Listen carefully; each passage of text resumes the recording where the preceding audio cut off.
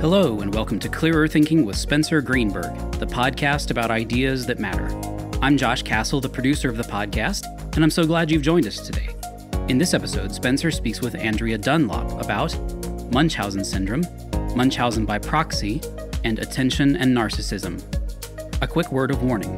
In this episode, the topic of child abuse is discussed. So if you are particularly sensitive to that topic, then please take care when listening. And now, here's the conversation between Spencer and Andrea. Andrea, welcome. Thank you so much for having me, Spencer. So one thing that I spend a lot of my time doing is trying to understand human psychology better. And I think a really interesting test case for human psychology is to look at extremes where people have very unusual behaviors. And the reason I wanted to invite you on today is to talk about one of the most strange behaviors that I've ever heard of happening among humans. And I know you personally have had an interesting experience with this. So why don't we start actually talking about Munchausen syndrome, and then from there we'll go into the actual subject of this episode, which is going to be about Munchausen by proxy. Sure. Yes, it is definitely at the extreme of human behavior. That's an apt description. So Munchausen syndrome, which I'm just going to throw out a couple of sort of more official terms, just because I think that that's important. However, I do use Munchausen and Munchausen by proxy all the time. But Munchausen syndrome, which is also called factitious disorder, is a condition in which someone exaggerates, invents, or inflicts illness on themselves for the purposes of sympathy and attention. So it is a strange behavior. I think that I always like to sort of bring it down to earth by telling people that it is sort of a very extreme version of a behavior that a lot of us can probably relate with, which is sort of that notion of having people take care of you and feel, like you are getting people's attention and people are looking after you, and that thing of, that we all do, at least to some degree when we're kids, right? Of pretending we're a little bit sicker than we are so that we can stay home from school and maybe our mom's gonna, give us some extra love. So I always like to frame it like that so it doesn't sound quite so, I guess, off the spectrum bizarre. Right. And yeah, probably many people have that experience of kind of exaggerating how sick they are because it makes people treat them in a certain way or be more sympathetic or so on, especially as children. Where it starts to get, I think, especially peculiar is when it's a completely fictitious syndrome that they're suffering from, that they're just using for attention. So to be Munchausen syndrome, does it have to be completely made up or could it just be an exaggeration? No, exaggeration counts. And I think that is one of the very common misconceptions about both Munchausen and Munchausen by proxy is that if there is the existence of some underlying condition, then that sort of, quote, proves that that person is not committing that act. So in obviously much more serious in the case of Munchausen by proxy because it's child abuse, but even, Munchausen, again, a lot of the cases, especially the ones that are sort of making headlines, will be things like, these very serious long-term fake cancer stories that turn out not to be true. But there also is, a version of this behavior that is someone who does have, some kind of chronic condition that really amplifies and exaggerates their symptoms, again, in order for an intrinsic reward. So, another thing to always have folks understand is that it is separate from another disorder called malingering, which is when you do some of those same behaviors, again, exaggerating, inducing, or inventing an illness in yourself, but it's for an external reward, right? So to get out of school, for example, so I guess all kids engage in some malingering is what I'm saying, to get out of military service, to get out of work, or, you're just doing a fraudulent GoFundMe page. Now, it can get confusing because there usually are, in these larger cases that go on for years and years, there usually are things like some fraudulent fundraising and some other sort of external rewards. But the difference being that they would do it in the absence of those external rewards. So really that intrinsic reward of getting attention and sympathy is thought to be the main thing. Yeah, and certainly in scenarios where there's a draft, some people are going to, pretend to be sick to avoid the draft, and, they're afraid of war, or they think it's an unjust war, and they don't want to go kill people. I think that happens a lot, and we can all understand that in that kind of scenario, that's going to happen. But that's really different than doing it for attention or to get people to treat you differently. Right. Correct. Yeah. And I think that, and I think that's why it's so baffling to people is because they're thinking, well, they're not. I think it's much easier to explain, right? To your point that if they're getting out of, going to war, or if they did it so that they could fraudulently raise $1 million for cancer treatment they didn't need, and then, used it to go on a trip around the world or buy a house or something. I think those are actually much more easy to understand than someone that would engage in that behavior in a long-term way that really hurts and exploits other people for the purposes of getting their emotional needs met. But, what I've come to understand in many years of thinking about this and engaging with this is that actually getting our emotional needs met is one of the most powerful drivers of human behaviors, that actually to feel loved is something that people will do almost anything for. Yeah, that's a really interesting point where we can maybe relate on some level more with someone who might pretend to be sick or hurt themselves to avoid some calamity or avoid something they really, really don't want to do. But then when you think about, well, like love and acceptance and so on, well, aren't those actually incredibly important things to us? And so, is it that shocking that someone would engage in this behavior for those things? But I think that I think it is simply less relatable. Even though we all want those things, we all want love and acceptance. Maybe most people have an intuition that getting it through deception isn't the real thing, right? Like if someone loves you only because you tricked them, or if someone, is showing you sympathy because you're tricking them, that it somehow degrades it. Right. I mean, yes. And I think for most of us, we would feel, such a discomfort with lying to, especially, our friends and family and those closest to us, and knowing that people are, it's sort of, you can understand from a distance, right, what the reward is. I mean, I think we can all probably think of times in our life when we were going through something really hard, like an illness, or even just, I've had 2 babies in the last, 5 years. And when you have a new baby, people, hopefully like in your life, like really show up for you, and they go out of their way, and they, take time out of their schedule to make you meals. And there's all this, and that's a nice feeling, right? It's nice to have people show up for you in that way when you need them. Now, most of us wouldn't go so far as fraudulently creating a need to get that. And so I think to your point, like if you were being deceptive about it, that would sort of negate the reward for many of us. But I think for folks that have this, it is like deception is an integral part of it, right? And it's the other thing that I've seen with looking at a lot of these cases that involve both Munchausen and Munchausen by proxy is it's never isolated to health things, right? It's never just that they're lying about their health. I mean, there is a massive pattern of lying about all kinds of other things, financial fraud, lying at work, infidelity in their relationships.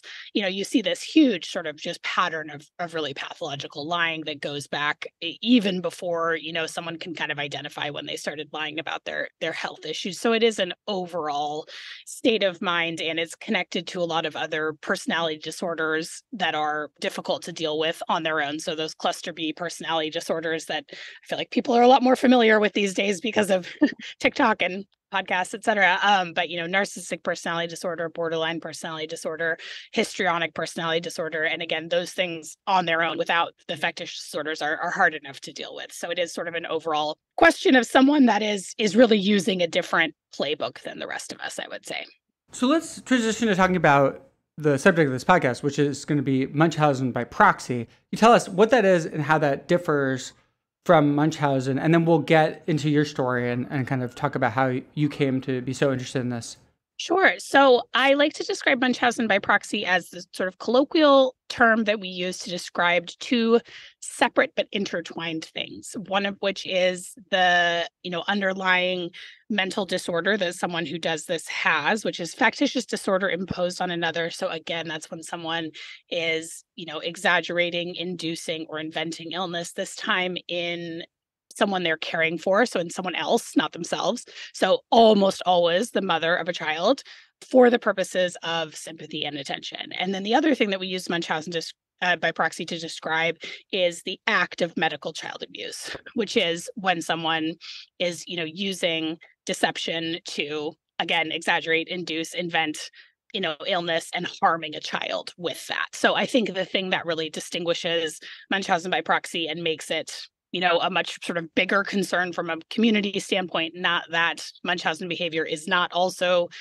cannot also be devastating to people involved. But obviously, whenever you're talking about harming a child, that's a very serious thing. And in medical child abuse, there is a higher death rate than any other form of child abuse. Is thought to be around 6 to 9%.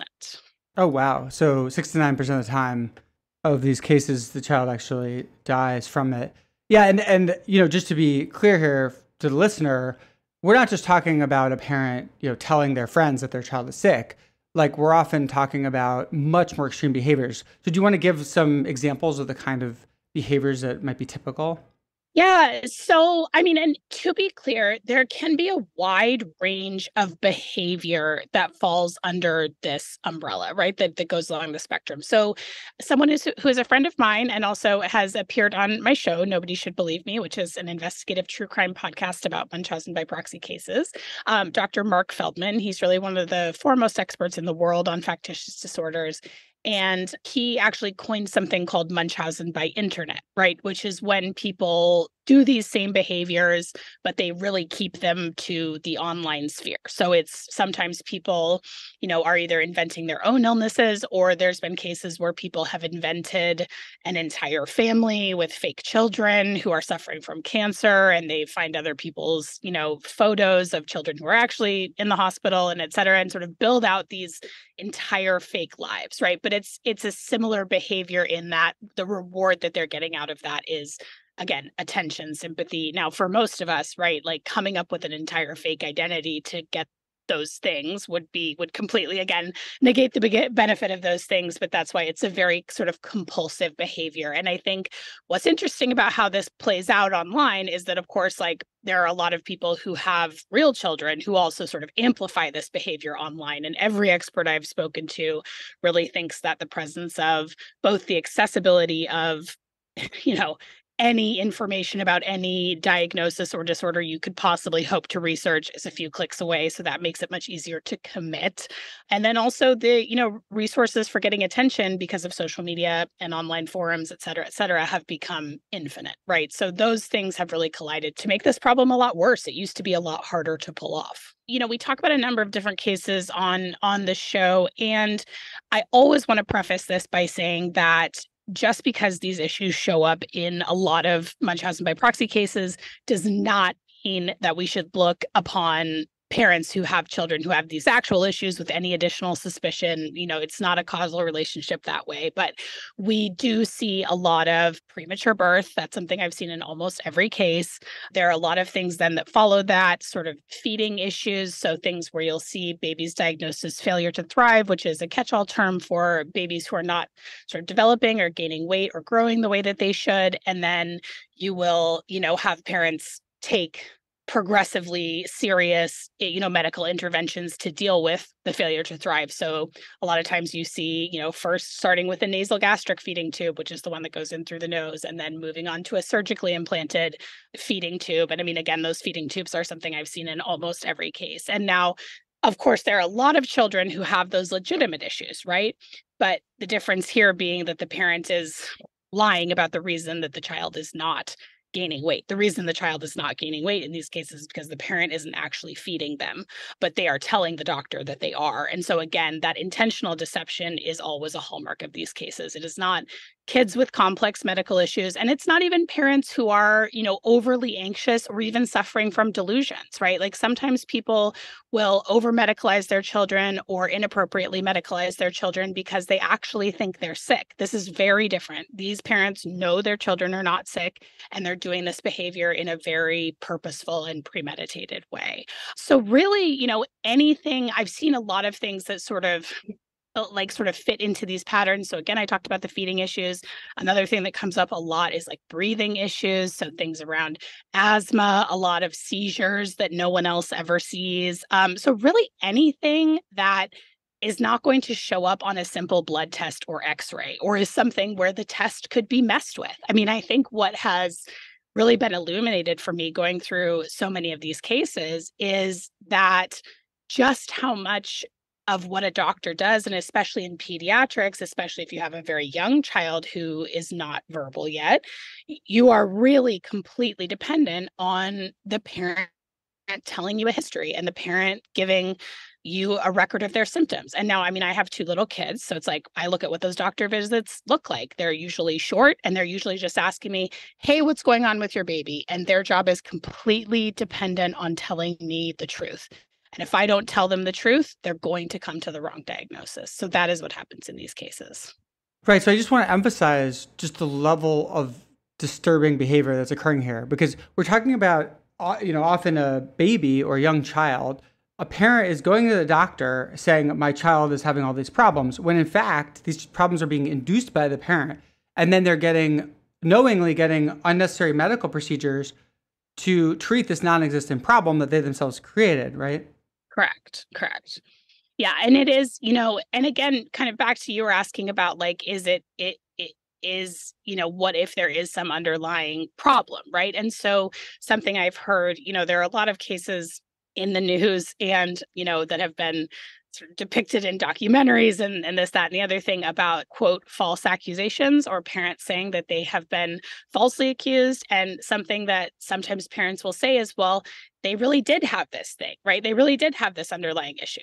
Okay, they may have an underlying issue, but if you look at the way that that underlying issue has played out for that child, maybe they have, like, for instance, maybe they were born premature. Now, the prematurity thing is really complex because we know from some of the peer-reviewed literature on this that there are offenders who have, again, it's one of those things that, like, almost every case I've looked at, the baby is born premature. And then you also see when there is more than one child that the babies are born increasingly premature. And so there are offenders who have said that they caused that premature birth so that they could start that pattern of getting that medical attention, right? And that they felt that they were getting their emotional needs met by being treated like a high-risk pregnancy, right? And so it begins before the child is even born. But nonetheless, so, they could say, oh, well, this child had all these issues because they were premature. But then you look at, most premature babies, yeah, they have some eating issues right in the beginning, but they usually resolve. They're not still sort of escalating to this mess and that method by the time they're, 3, 4, 5 years old. So again, it's just always looking for that intentional deception. And it is really disturbing. And I think that is what keeps people from looking at it. I think, having been through an investigation myself, not for me, but within my family, I know how hard it is to wrap your head around the fact that someone could do this. And especially the idea, many of these moms, and I say moms because it's about 98% of known cases are mothers. It's a very female crime. A lot of these moms, they don't look abnormal. They don't seem abnormal. There's nothing off-putting about the way they are.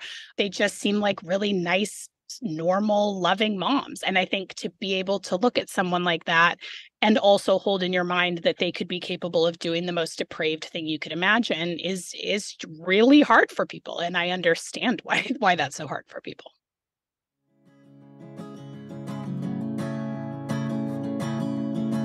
Could the act of answering open-ended questions about yourself give you new, important insights?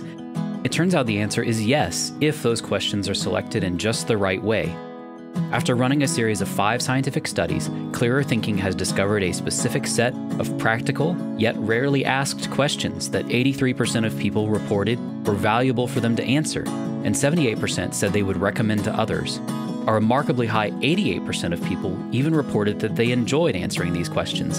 And Clearer Thinking is now making those questions available to you for free on clearerthinking.org so that you can benefit from them as well. You can also order a beautiful physical card deck of the life-changing questions so that you can use the questions to bond with friends and family. We think you'll be surprised at just how valuable answering these open-ended questions about yourself can be. To answer the free life-changing questions or to find Clearer Thinking's other free tools and mini-courses, head to clearerthinking.org.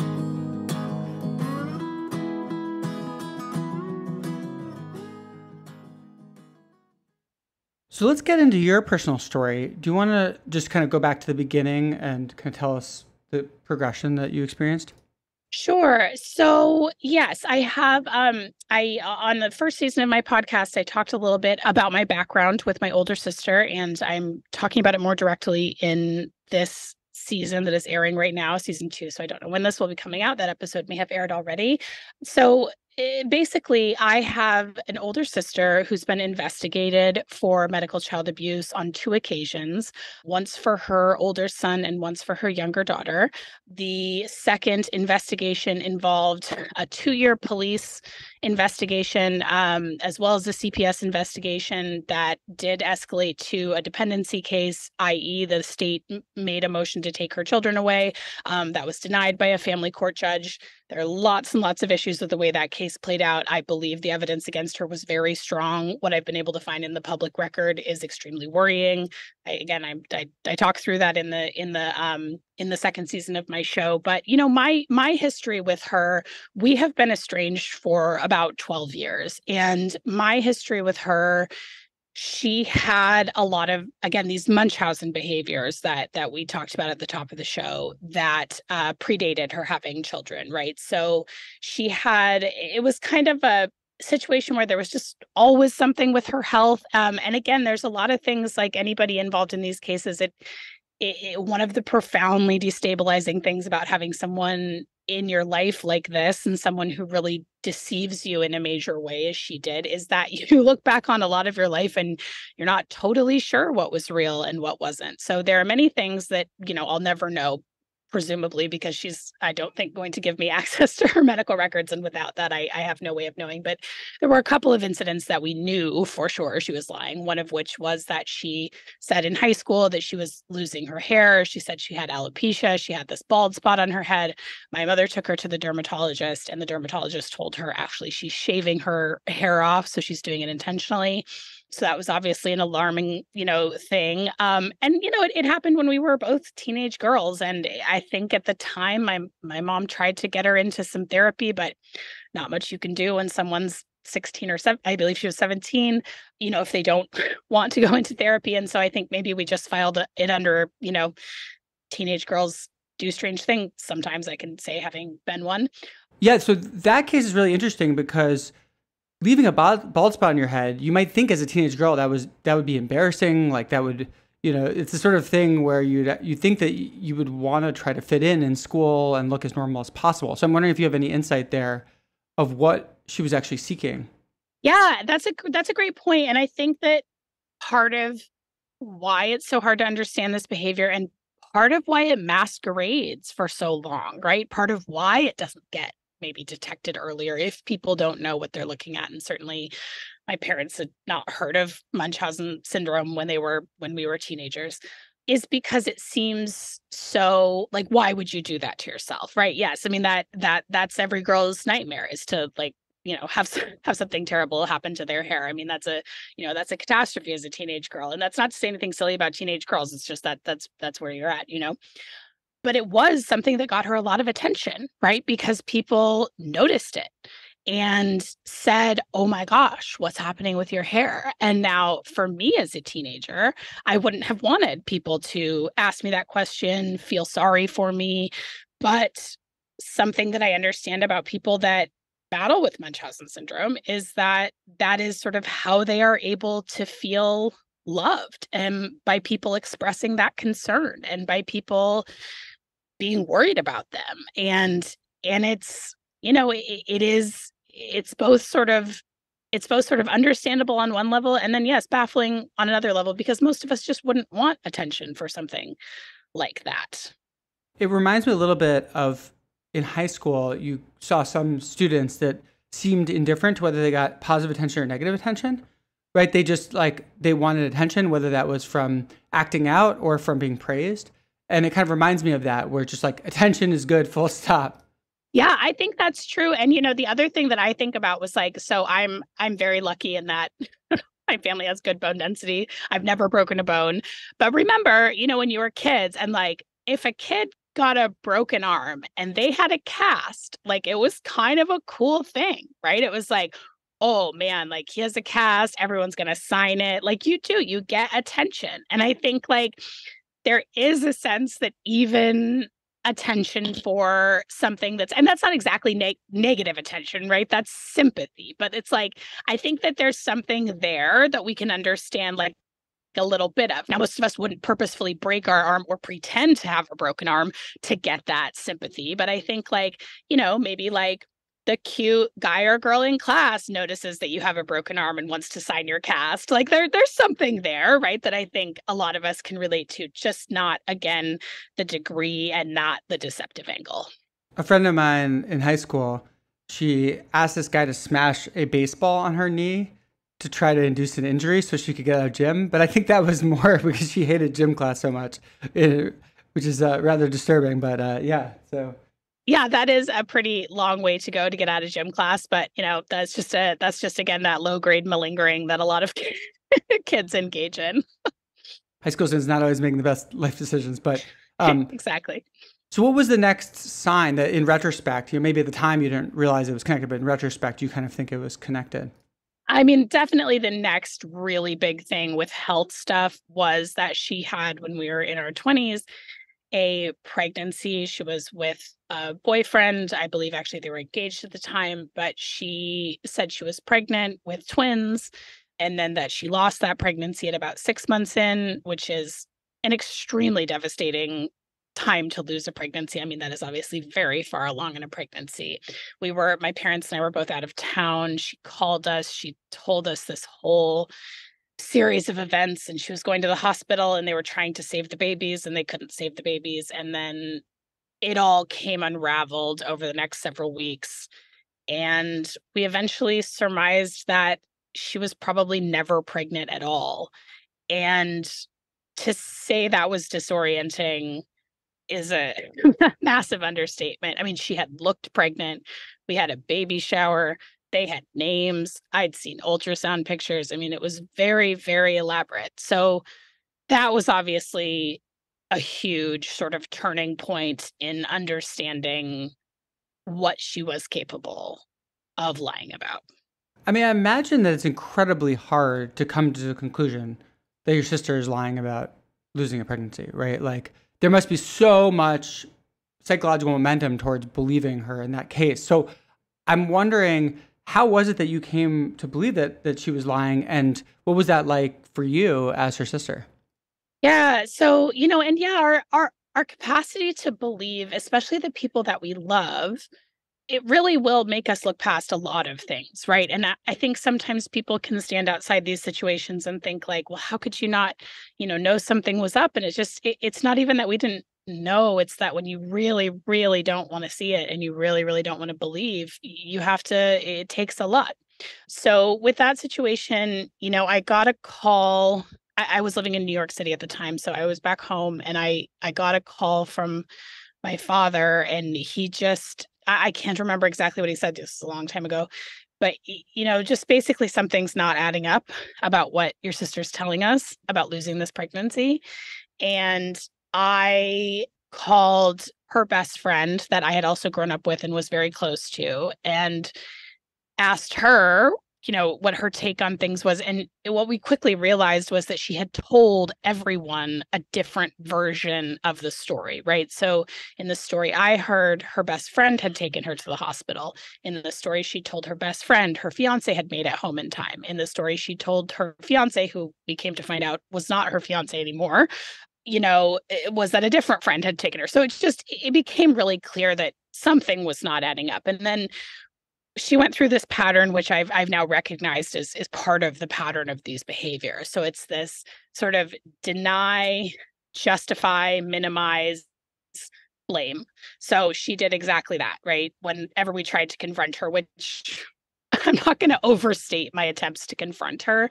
It's very hard. It's very hard to sit down and say to someone, you lied about this huge thing, sort of, how could you do it? But, she cried, and she, first kind of tried to say that she had lost the pregnancy, but it had been much earlier than she said. And then she sort of changed that story. And then eventually she just blamed her by then ex-fiance. Oh, he had left me. I was so ashamed. And because I wanted it to somehow be his fault, makes no logical sense. It was not his fault, this poor man. But I was like, yeah, it's his fault. It's like sort of you get on board because I wanted to believe anything, but that my sister had done this in a premeditated, purposeful way and let us all believe, let me believe that I was going to be an auntie, let me get attached to mythical babies that did not exist, and then let me experience a death, two deaths, and grieve over that situation, and for it all to have been a lie. It's just a horrible thing to sit with. And so I think the way I dealt with it at the time was I just sort of didn't, right? I sort of came up with this other explanation of it was the breakup and she's just always been a little troubled, and just it really, like, and I watch other people do these in these cases when they're being confronted with really hard evidence, and I watch people sort of do backflips to convince themselves that it's not what it is. And at the one point, I think that there's a point where that's no longer acceptable to do, especially if a child is in danger. But I also understand what they're doing. Right. It's like the reality of what your sister did, it seems, was so unbelievable and so shocking that your brain is just like willing to latch onto any bizarre explanation of it that doesn't involve, wow, she actually did that thing. Yeah, exactly. And now, did she ultimately admit to you that she'd made it up? No, I mean, there was a point at which it was no longer feasible to say that it was all true because it was just so obvious that it wasn't. But again, she just sort of, and it's one of the most crazy making things about dealing with someone like this. And again, something that I have now seen as a pattern. And over the last 2 seasons of the podcast, I've gotten to interview lots of friends and family members and doctors who've dealt with people who have these same behavior patterns. And it's something that we all sort of, it's very much a shared experience, especially in season 1, I interviewed, Hope Ybarra's siblings. And we just all sort of talked about, like, you can just sort of never pin them down. It's like there is this, they sort of have an answer for everything. And it's never just, yes, I did that. That was hurtful. I'm so sorry. It's never that. It's always like, well, I did it because of this. And, tears. I mean, again, like it's this, just crying and sort of, again, just evoking sympathy, right? Where you just somehow now you feel like you're being cruel by pressing the issue. And yeah, it's just, they're very, very adept at playing the victim and making any situation, even if they are the person who is very much culpable for causing other people pain, they still somehow are able to make themselves the victim. And it's really hard to be a person who is, again, not playing by that playbook, right? Having sort of the more standard emotional reactions to things. It's very hard to stay on solid ground at all. I mean, I always felt like with my sister, it was like there was a reality distortion field around her. And when I was talking to her, I couldn't hang on to the truth. Yeah, that's so interesting because we see this idea of a reality distortion field from other people as well, right? People often talk about like entrepreneurs as having reality distortion field. When they're pitching you, you can get persuaded that their thing is going to be the next big thing. And then you don't see them for a week and you're like, what were they talking about? Like, it's such a stupid idea, but somehow it seems so compelling. So I just think this idea of reality distortion is so fascinating and important. And of course, cult leaders have this too, right? A cult leader kind of distorts reality and of the people around them and makes them think that all kinds of wacky things are true. And they really have trouble seeing past that. But this seems like a sort of a very particular type of reality distortion field. And so I'm wondering, like, okay, let's say you tried to pin someone like this down by just saying, okay, well, give me the facts. Like, when did you first find out you were pregnant? Okay, can you show me the hospital records, et cetera? How might they respond to that to kind of deflect so that you can't actually investigate it? Well, I'll tell you exactly, because I have kind of a couple of instances of, one of the things that came up in, as I was doing this digging about my sister's case and what was in the public record. And some of what was in the public record, to my surprise, was a bunch of emails between her and her husband and my father from around the first case, right? So from 12 years ago. And he's asking, so the first case against my sister, there was an investigation by CPS, not by the police. My parents and I had really deep concerns because my sister was telling us, again, things about her son's health that were not adding up. And of course, we had this backstory of her doing all these strange things with her own health.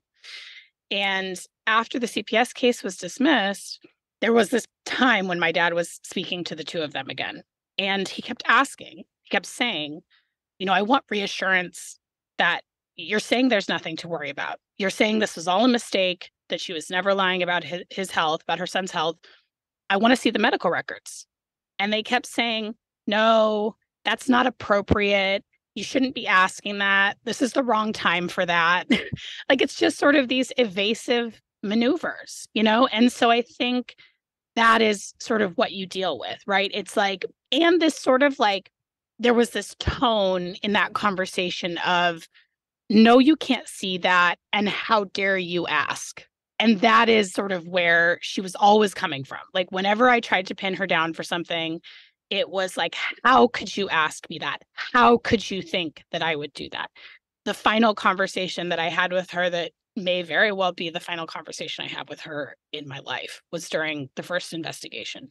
And I said, it's probably the only time I ever really confronted her really directly about the fake pregnancy. I told her, I said, I love you, but I really think you need help. I'm really worried about my nephew, and I'm not basically willing to say that I don't think there's anything wrong here. And she said, how could you sort of, I was just very indignant, like, how could you possibly think I would be capable of this? And I said, well, you lied to me about an entire pregnancy. And her response to that was, I don't know why you're bringing that up now. And I was like, well, it's, it's germane, right? But that is the exact sort of, that's the way of dealing it. It's that, again, like, deny, justify, minimize, blame. And so that's just the pattern I've seen her play out again and again and again. And even when when I sat down and interviewed Hope Ybarra, someone who spent 10 years in jail for it, she says that she had this diabetic coma, spoiler alert, didn't happen, and doesn't remember anything. So she'll say, well, yeah, I know I did those things because the doctors said I did them, but I don't know why I did them because I don't remember doing them. And so it's just like, you can never pin them down. That's an absolute hallmark of the personality. Now, that mechanism for getting out of those questions, does it make you feel guilty when they do that? Is that what they're trying to evoke so that you change the topic? For me, that is how I always felt. I always felt like somehow when I was trying to hold her accountable, I was bullying her or picking on her. And certainly that's the language her husband has used. He wrote a bunch of social media posts about me and the show when the show first came out, and that was the language he used. He kept saying, this person is just bullying her sister. Oh, because at that time he was not on your side. Oh, he's still not. I mean, he still just says I'm a liar, and there's nothing to all of this, and et cetera, et cetera. So I mean, but he said, oh, you're bullying her, and and that's kind of the language that she's used about me and about my parents, is that we're toxic. And it's just, so it's sort of like, you're framed as sort of picking on the person and being cruel that you would even accuse them of doing a thing, even if you have very strong evidence that they are doing that thing or have done that thing. And it sort of doesn't matter. I mean, it's sort of like, it's really illuminated for me how there's reality and there are facts and there's evidence. And then there's sort of everyone's story about what happened. And those two things do not necessarily have any relationship to each other. It sounds almost like a form of weaponized guilt. Oh, yes. Yes. But I think the story point is also a really interesting one, where some people are so focused on a story that it's the story that matters, not the reality. And I think we all, there's a natural spectrum of that where, in different people's lives, some people are more sort of like story type people and some people are more fact-based type people. But this is almost taken to an extreme where I actually wonder whether people with this disorder believe their own stories a lot of the time. And so I'm curious about that, and maybe it's hard to know. But do you think that they sometimes actually believe what they're saying in the moment? That was one of my biggest questions going into this. And, to your point about being story people or fact people, I mean, I'm a novelist. Like I am a story person.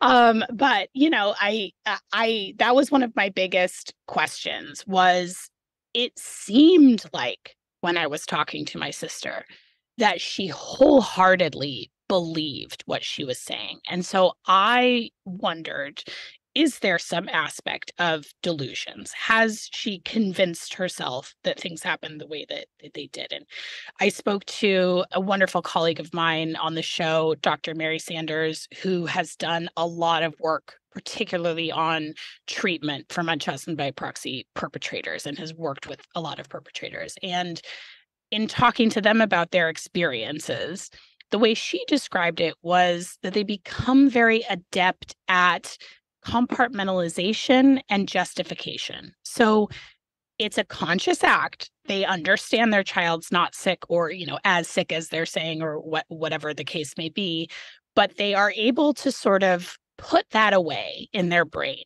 and give themselves over to, to the story, to the fiction. And they're also able to find ways to justify their behavior, right? So they can say, well, yes, I'm keeping my child in the hospital for, 9 months out of the year, but look, they're getting to, go on a Make-A-Wish trip to Disneyland, or they're getting to have all these special opportunities. They're getting to have the newspaper come and do a story about this, brave, sick kid, or they're getting to have a celebrity come and meet them.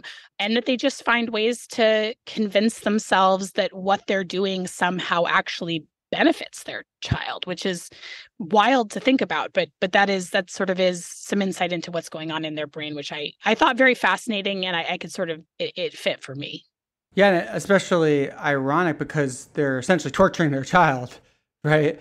But from someone who's coming from the perspective of attention is the most important thing, well, they are getting their child a lot of attention through the child's illness. So, maybe on some weird level, they're like, well, I'm giving my child the thing that matters, which is they're getting a lot of attention and compassion.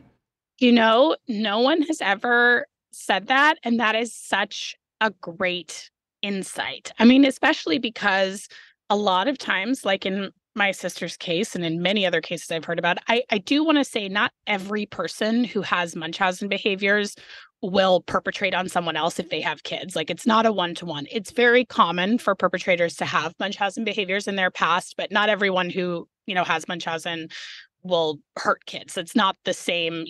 I think there is something psychopathic going on with people who are able to have a low enough level of empathy to put their child's life at risk, obviously. But that is such an interesting point, because a lot of times people with Munchausen behaviors will be willing to put their own health at risk, and they will do things to themselves, make themselves sick, right? Because they need that attention so badly. So that may be part of the justification. That's a great insight. Let's talk about that empathy point, because imagine that you really, really cared about attention. It was sort of the most important thing to you. You still wouldn't torture your child, right? Because you would just be like, well, you have empathy and love for your child and compassion, right? Like, you wouldn't even torture someone else's child for those reasons, right? Like, even if it was that important to you. So it feels like it can't just be explained by this really strong drive for attention. There has to be something else around why are they not being limited by their compassion. And is anything known about whether they don't experience empathy or they have just really diminished empathy? I mean, I certainly think it's pretty accepted that especially on the extreme end of the spectrum, right? Because there are some of these behaviors that, and they're all serious, right? They all affect children negatively. So even if you are only in the fabrication stages where you're just telling your child they have an illness that they don't have, and that's still very damaging to a child's sense of self and their own connection with their body and their ability to trust you as your caretaker, right? It's all serious. So with that said, obviously not all of this behavior is the same amount of life-threatening. I think when you get cases like the ones we talk about on the podcast, for the most part, which are people who have starved their children, who have poisoned their children, who have taken blood out of their children. These are things that, again, are so depraved that none of us, like that is the place where this behavior just ceases to be relatable in any way, right? Where you just can't even imagine doing that to your worst enemy, let alone the person that you love and should be the most protective of, your own child. I started working on this project when I was, when I was writing my novel that sort of began this whole part of my life, is when I was pregnant with my daughter. And that's big part of why that was all got brought up for me, because I just sort of thought, oh my God. I mean, it really drove it home for me of like how protective you feel of your children and how you would just do anything to stop them from being harmed. And to see your child in pain as a mother is the most intolerable thing. I mean, I am the biggest baby about like even getting my kids their shots, which of course I do because it's important and all that stuff. But like, just even sitting there, getting my baby his 1-year-old vaccines, I was like a mess, I mean, it's horrible to watch your children in pain. So I think, and this has not been studied as much as it could. As you can imagine, this is an incredibly taboo topic. There are a lot of people right now very vocally fighting the idea that this is even a real thing.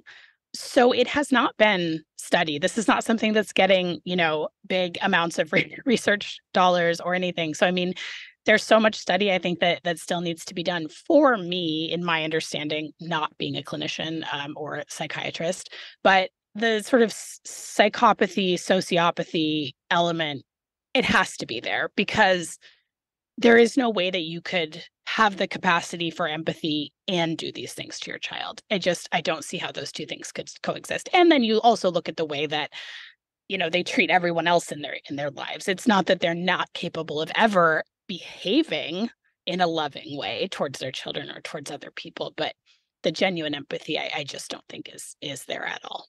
One distinction that I think about quite often is the distinction between narcissism and sociopathy, because those two traits, if you want to call them that, have a lot in common, but they're definitely not the same thing.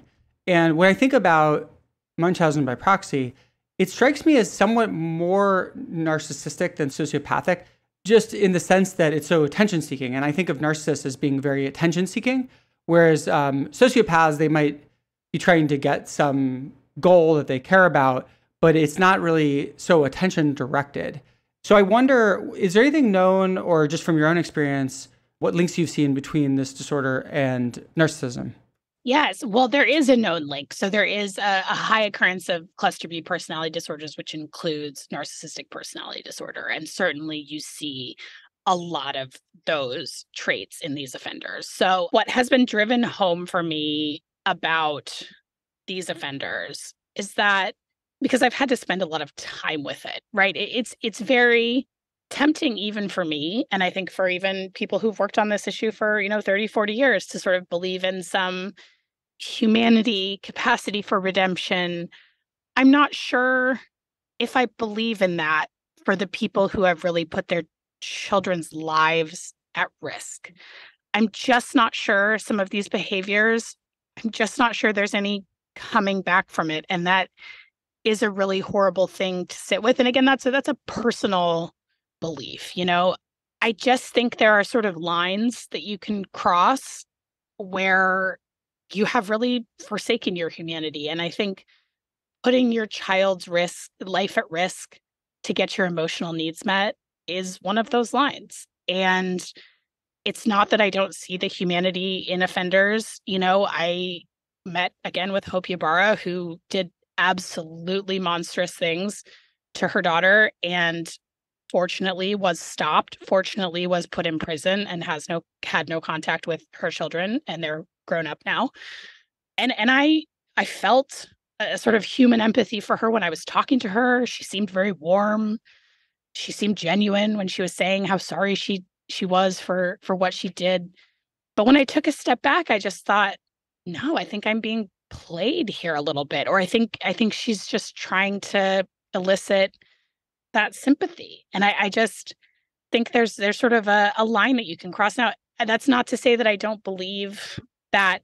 I think my colleagues who are working on treatment protocols for offenders and work on that side of things, I think that's really noble work, and I really admire them. I'm not sure how much I think it's possible.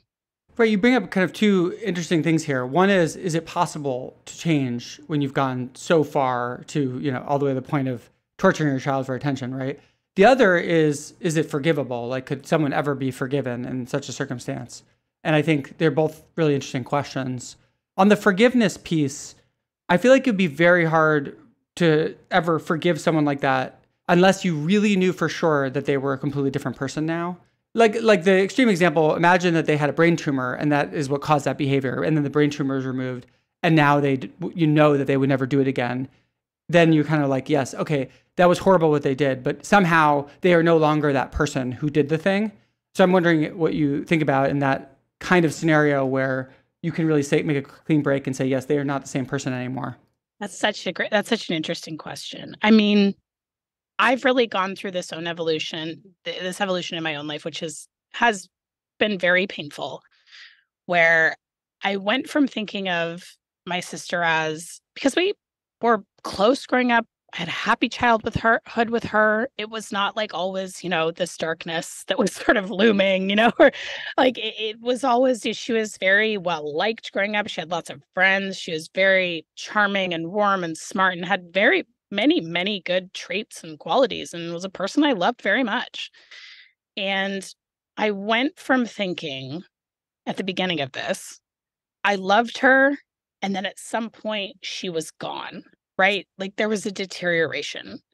There was escalations of these behaviors. And at some point, the person I loved was no longer there. She was no longer someone I recognized. And when I look at it now, I feel like maybe the person I loved was never there to begin with. And that is a much harder thing to live with, but I think it's true. I think, and again, not all of my professional colleagues, I think, would agree with that this is something that is just sort of in someone.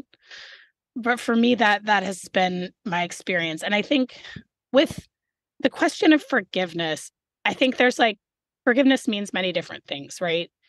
There's sort of the forgiveness that we can have in our own selves, in our own hearts, just to ease our own suffering, right? To extinguish our own angst about a situation. And for that, someone doesn't need to ask for that. And then there's the forgiveness that someone asks for. And my sister would say she doesn't need anything to be forgiven for anything, that in fact, I'm the one that should be asking for forgiveness for all the wrong assumptions I've made about her, et cetera. So in terms of that, that exchange just isn't sort of on the table. When I look at, I work with survivors now I have a 501c3 with some of my professional colleagues that offers support groups. And that's been a really wonderful thing. It's been really wonderful to meet survivors and really watch them do their best to move past this. And I just am never failed to be amazed by how strong some of them are. And their resilience of people is really incredible. But it's really been interesting to watch them try and sort of decide if they should forgive their own mothers, right? And to me, I think that they should forgive them if that's going to help them. They shouldn't if it's not, because I don't think that someone does this is going to change. I mean, unfortunately, it's not as simple as I say simple, like removing a brain tumor obviously is not simple, but unfortunately, it's not that simple. I wish it were. I wish this was a chip that could be sort of removed, because all of us who've been through these situations, and in particular, when I was talking to Hope Ybarra's siblings, they had such a similar experience where they were like, we remember this person that we grew up with, and she was not this monster. She was fun and funny and loving, and she was a great role model, and she did this, that, and the other good thing, and it's really hard to reconcile that those two people could be walking around in the same body. It reminds me of cases of romance scams where people will get chatted up on, Facebook Messenger, that kind of thing, by an attractive person of the gender they're attracted to, and they'll chat with them over a period of months, and they get to know each other, and they'll fall in love. And eventually, the person will ask them for money, and they'll get scammed. And what they'll often discover is that the person never really existed at all, that they thought they were in love with. It was a person, maybe the person's already married, and they were putting on a whole persona and pretending to be someone else. But I think there's that moment when they realize, wait, this person I'm in love with doesn't actually exist. Like, yes, there is a person on the other end of the line, but that is not the person in my mind, right? That kind of total shock. Yeah, exactly. And I think I've gone back and forth, right? And it's been a really constant evolution for me of how I think about all these things, as I just have all of these new things to add to my understanding. And I started this podcast project because of my curiosity about all of this, my desire to understand. And I think that I've gotten to a place where I can still hold that I have some really good memories of this person, but if that person was ever there, and I think that's one of the things that can really torture you, right? Is that you can think about like, well, was there a moment? Like, was there a moment when she started heading down this path and something could have been done? And that's something I'll never know the answer to because that's not what happened. And I wish for there to be more studies so that if there is some opportunity to intervene, when people are doing this behavior to themselves, when they're showing these other sort of traits that might make them, susceptible to becoming this, could be headed in a healthier direction, could be taught more healthy coping mechanisms, could really get some help before they're just completely beyond that.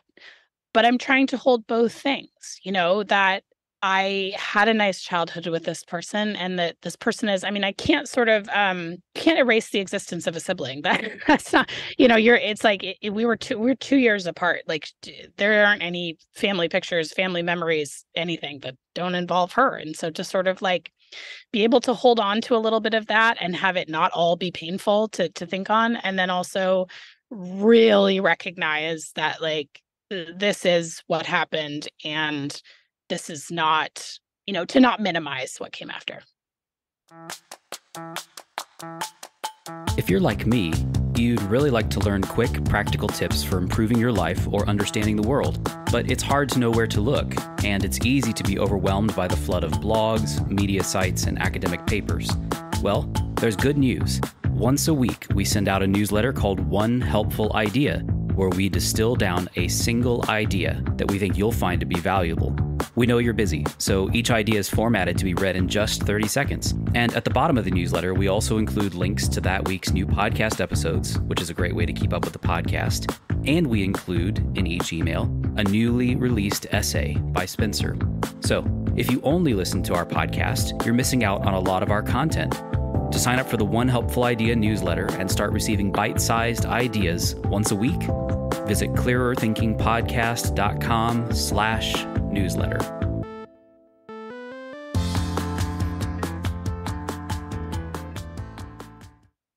Looking back at your childhood spent together, are there personality traits that you observed that sort of were maybe precursors of this, whether it's narcissistic personality traits or low empathy or just a lot of attention seeking, even before sort of engaging in the more extreme forms of this behavior?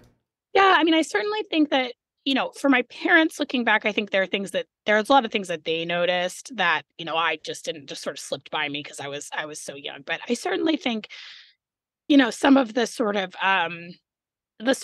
more histrionic behavior or that sense that like if you tried to confront her on something, she would cry and blame you. Like, I think that could be, but that's also like a lot of people could have that quality and not, go on to do these things. But I think, if anything, I think, but part of the thing that was so confusing, certainly by the time we were teenagers, there was a lot of that deceptiveness that was coming up. And there was some behaviors that were really strange, like where I would see something happen and then she would tell me a different version of what happened and it was a completely opposite version and I would just feel confused. So certainly that's a thing that happened. But in terms of like ever having thought of her as a person with low empathy, no. If anything, what she seems like, and I think probably, I haven't talked to her in a very long time, but like I think probably still now, I think part of what really fools people is that she seems incredibly loving. She seems incredibly kind and warm.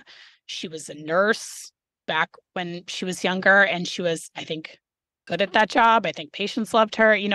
She seems like a very caring person. So I certainly would never have thought that underneath that actually was not real empathy. I think and now I believe that. Now I believe it was probably for a long time, at least in part, a performance of empathy, not actual empathy.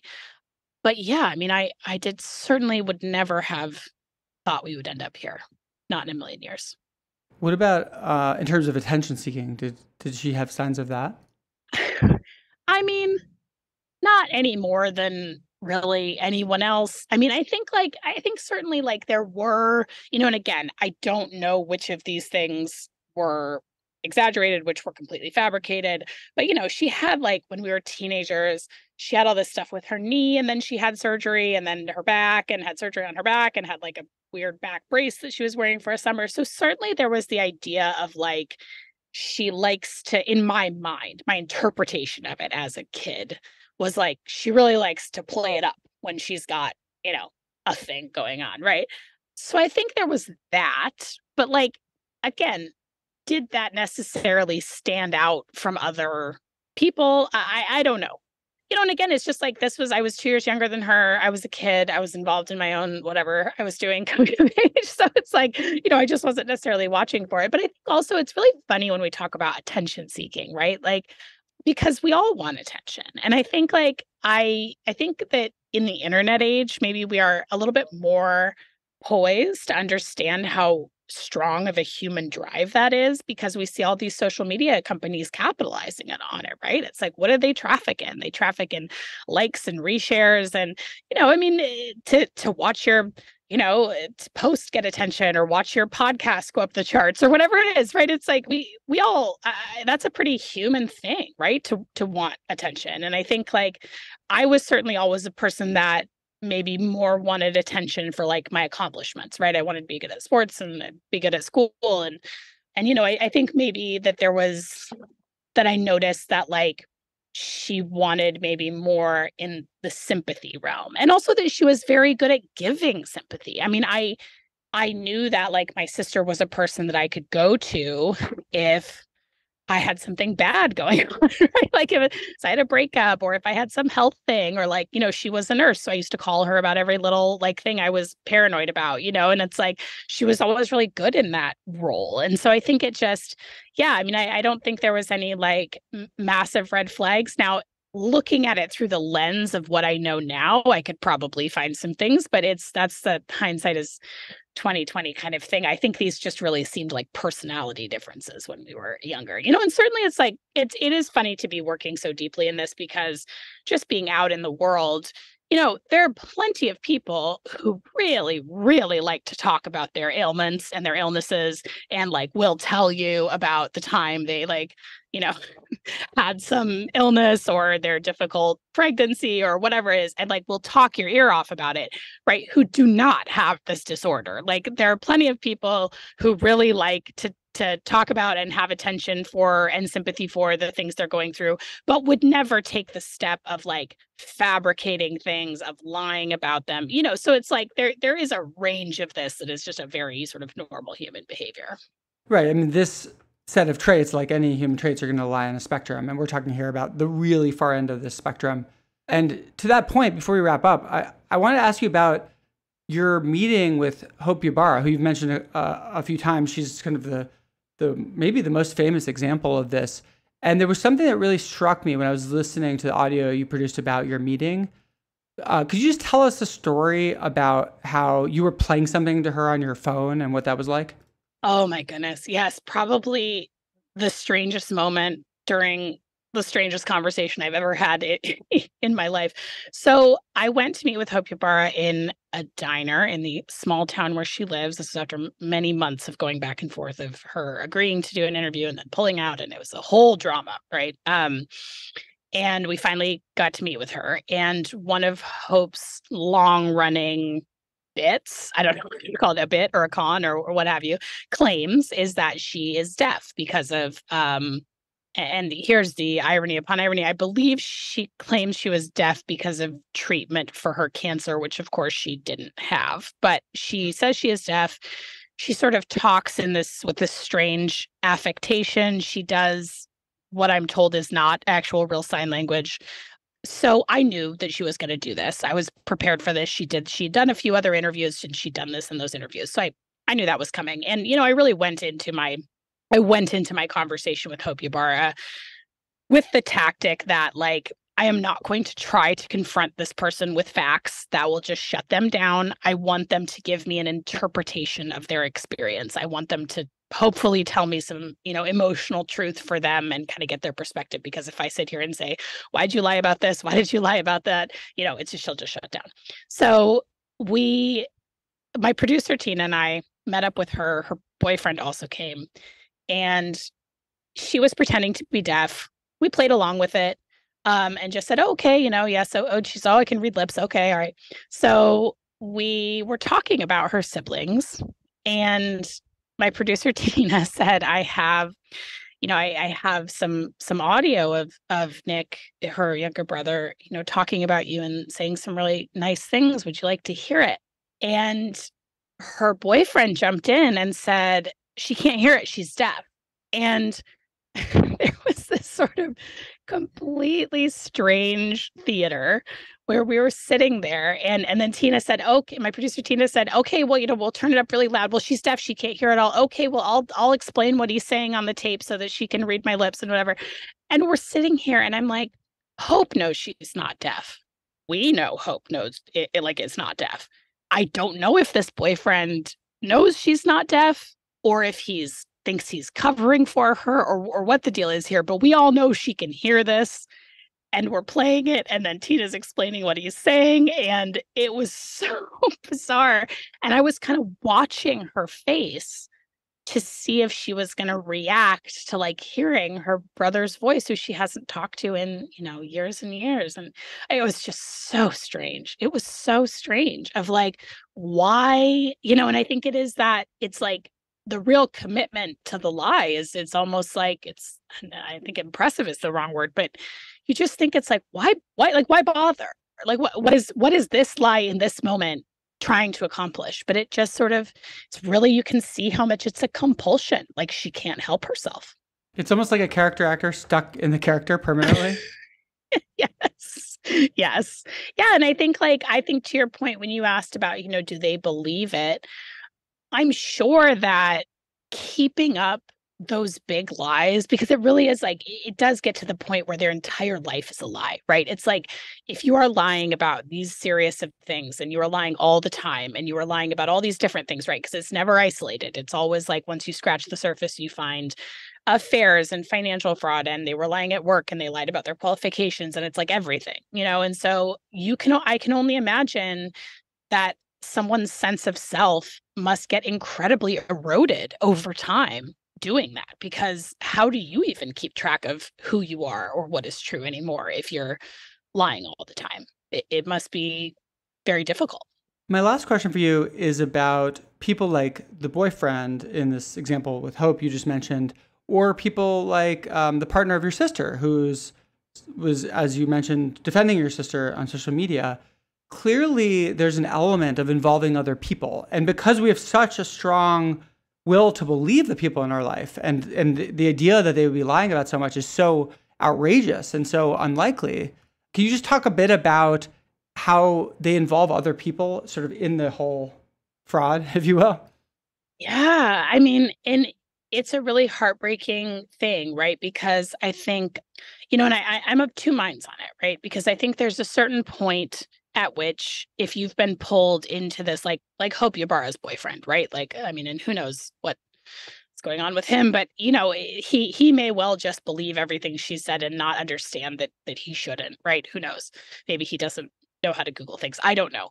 But, I think there's a certain point where it's very forgivable to get pulled into one of these things. And one of the most heartbreaking things that you see, especially in Munchausen by proxy cases, is that these perpetrators will infiltrate spaces that are dedicated to parents who are going through the real thing, right? They will join these groups of parents at hospitals that have kids who have cancer. They will be, because part of the other motivation is to be seen as this heroic parent, and so they will be leading the fundraiser, and they will be super involved in the organization for whatever, disease their child allegedly has. And so they are infiltrating spaces full of people who are really going through these things and taking advantage of them. And that is heartbreaking. And then for those people, when they realize that it has been a lie, the sense of betrayal upon what is already a horrible situation of having a sick child is obviously horrific. So I think a lot of people can be forgiven for believing a lot of things.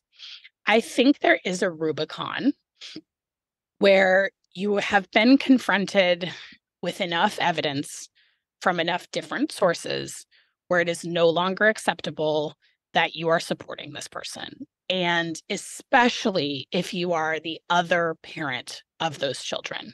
as my brother-in-law is, right? I can see, even with like the first investigation, right? I can see him believing at that point, okay, this was all been a misunderstanding. They've got the wrong idea. Her parents have always been mean to her, whatever the justification is that he came up with. What I cannot understand is being 12 years down the road, she's been investigated a second time for your other child.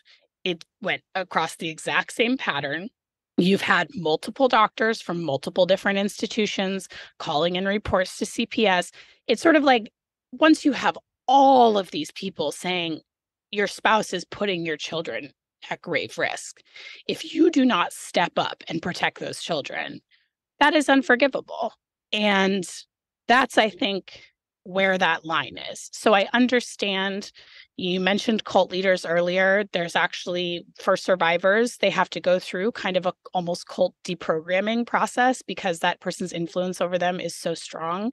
And these offenders can be incredibly persuasive and incredibly strong-willed and convincing. So I understand how people fall under this spell, but I think once you've been confronted with enough evidence from enough people, then you are then responsible for whether or not you are going to continue to enable that person's behavior. And so I think there is some culpability that eventually enters the chat. And I love that question to ask yourself about anything you feel strongly convicted of like, what evidence would it take to change your mind? And if the answer is there's no evidence anyone could produce me with that would change my mind, then I think that you have gone to a place of belief that has nothing to do with fact anymore. The analogy to a cult leader is so strong, I think, because cult leaders often cause a great deal of harm. But in addition, they often induce really good people to cause a lot of harm for the belief system. And there's that moment where the victim becomes a perpetrator who's actually supporting the cult leader in the harm. And they kind of cross that threshold. And once they've crossed that threshold, now to admit that the cult leader is wrong is to actually admit that you yourself have caused all of this harm. And similarly, if you've been aiding your wife who's been torturing your child, at some point, to go back on that and say, no, my wife is lying, you're suddenly culpable for the torture of your child, which is such a hard thing to admit, right? Yeah, I think that there is. I mean, I agree. I think there's a line where it's like, it would be so annihilating to realize the truth that you will then do any backflip necessary to find another explanation other than that you've been wrong about this and that you've been aiding this person the whole time. Because I think that thought is just so intolerable, you couldn't survive it. And that is why you see people sort of getting into, and not just in our case, but like in all the cases I've seen where the person has either a spouse or family members, parents, siblings, whatever, who are supporting them, despite, even a criminal conviction, right? Some people still just say they maintain their innocence no matter what. And I think it's because it would be so intolerable to admit it that it's like there's sort of no turning back past a certain point. And I think to the point of like when I've thought about, because I'm sort of in this opposite position where I'm sort of always worried that I'm wrong, because I think having been wrong about like realizing that I had believed, for instance, that when my sister was pregnant, and then finding out that had all been a lie. I mean, that's so profoundly destabilizing that it's led me maybe in some ways a positive way to really question my own beliefs about everything. And I think with this, when I've thought about that with my sister, of like, what would convince me that I'm wrong, right? Like what would convince me now that actually I have been wrong this whole time and there is nothing to this? It would be any other reasonable explanation for all of these events. Any other reasonable explanation. There just isn't one. Right. I mean, if your sister said, well, here are the medical records of me being pregnant, right? Like, right. That would go a long way, right? You could prove it pretty easily. Right. Here's the full medical records for my children. See, none of these doctors actually, I mean, I know that not to be true, but like, if you could say, oh, actually they have this thing that caused all these things, because there are instances where people are, and I don't say falsely accused, but where they're wrongly suspected, where like a doctor will observe some patterns within a child that they think are suspicion for abuse. And then upon further investigation, there is some 1 in a million medical thing going on. And the moment that offender is separated from the child and the problem doesn't resolve, it's very obvious the offender is not the cause, right? So of course that happens. But in those cases, there's an explanation, right? It's like, well, we've removed mom and the issue kept happening. So it's obviously not the mom. It's like, great, like things, sort of an Occam's razor thing. Like things do tend to make sense. There are medical mysteries, but they don't look like this. They look very different than what this looks like. Right. When a child goes away from their parents for a few weeks and suddenly recovers and then goes back and gets sick every time. That's a little bit of a smoking gun. But I do want to just finish by saying, while I think that this is way underdiagnosed, it's also still extremely rare. And if a parent has a sick child, almost every single time they're going to be telling the truth about it. Or at worst, they're just going to be overly worried because, they care about their child so much. But this cases of making it up are extremely rare. So we really shouldn't jump to doubting parents when their children are sick. No, and what I always want to tell parents, because I have heard, especially because there's a lot of ballyhoo about sort of false accusations that I don't think are really false in most cases, but nonetheless, that is something I've heard from parents, right? Like, should I be worried? Should I be worried that I'm going to take my kid and they have some complex medical thing and a doctor's going to accuse me? And I always tell them, no, absolutely not. Because that is not how doctors think. I mean, most doctors, I think something that I always want to reiterate, and this comes from one of my colleagues, Dr. Carol Jenny, who wrote the original book on medical child abuse. One of the barriers to catching medical child abuse is that it is horrible for doctors to realize that this has happened on their watch, right? Pediatricians go into pediatrics because they want to help children. To realize that they have been betrayed by a parent that they trusted and used to harm a child is a horrible thing to have to contemplate for them. So they will often look for, even in cases where it is legitimate abuse, look for any other explanation, look for anything they might have missed. Maybe it could be this, maybe it could be that. I mean, this is honestly, from what I have seen, this is the last thing that doctors want to find. This is the last thing that they, when these cases are, do get to the case of like investigations and especially criminal investigations, it is because of multiple reports from multiple institutions over a period of years. Like this is not something that, I'm sure there are cases where there are doctors who have made bad assumptions and made, and sort of bad medicine happens. People are jerks to parents. All of those things are real, very real. But like, this is not something that doctors jump to. This is an absolute horrible violation for them to endure also. So I don't think it's something people should worry about being scrutinized for if they are not lying to doctors. Andrea, thanks so much for coming on. Thank you so much for having me, Spencer. Thanks again for listening. We always love to hear from our listeners, so if you have questions or comments for us, just send us an email at clearerthinkingpodcast@gmail.com. This episode was edited by Ryan Kessler and transcribed by We Amplify. Miles Kestrin handles marketing for the podcast, and Uri Bram is the podcast's factotum. If you like our show, then we'd really appreciate it if you could rate and review us wherever you get your podcasts and tell your friends about us on social media. We also hope you'll subscribe to our email newsletter called One Helpful Idea. Each week, we'll send you one idea that we think is really valuable that you can read about in just 30 seconds, along with that week's new podcast episodes, an essay by Spencer, and announcements about upcoming events. To sign up for that newsletter or to find show notes, transcripts, and more info about the show, visit podcast.clearerthinking.org.